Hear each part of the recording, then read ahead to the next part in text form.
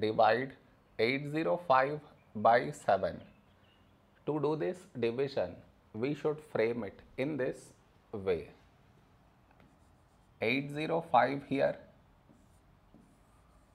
7 here. This is your step 1.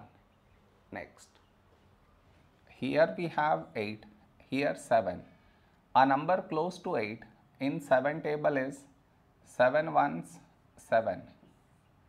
Now we should subtract, we get 1.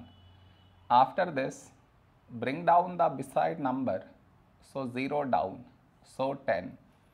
A number close to 10 in 7 table is 7 ones 7.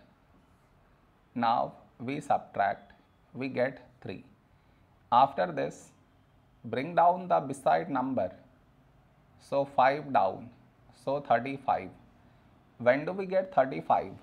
In 7 table, 7 fives 35. Now we subtract, we get 0. No more numbers to bring it down, so we stop here. This is our remainder, this is our quotient.